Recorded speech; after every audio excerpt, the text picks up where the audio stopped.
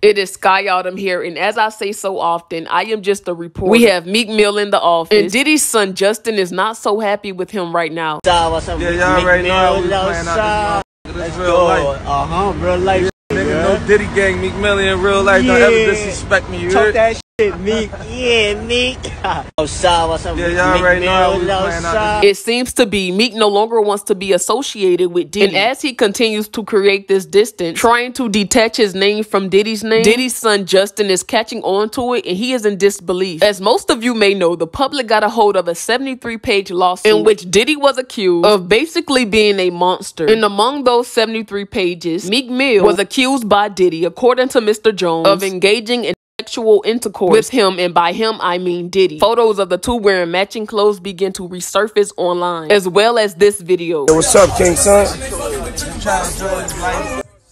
Man, you doing it, man. You deserve it, Daddy. You putting in that work. Proud of you. I love you. And then you have former security guards saying things like this. Champagne was spiked, son. Like, all the champagne was spiked. Everybody was passed the fuck out. I don't drink, so I was playing that off like I don't drink. I smoke. Like, I smoke and I had my own weed, but like everybody was passed out. Yo, Diddy had that man in the room. Look, yes, I put my ear to the fucking door and I brought the phone because Diddy started going in overdrive. I ain't know what the was going on, but I just heard balls slapping against his cheeks.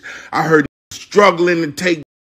I heard being like, yeah, daddy, like when he started all that daddy this and daddy that, and then I heard some hollering and struggling, like, yeah, I kept the phone there and I recorded all this because I was like, this Diddy rich, so I'm finna put the squeeze on and give me a couple dollars and just saying, you know what I'm saying? There's nobody believed that was really Diddy beating Meek back in, but now y'all motherfuckers believe the video, right?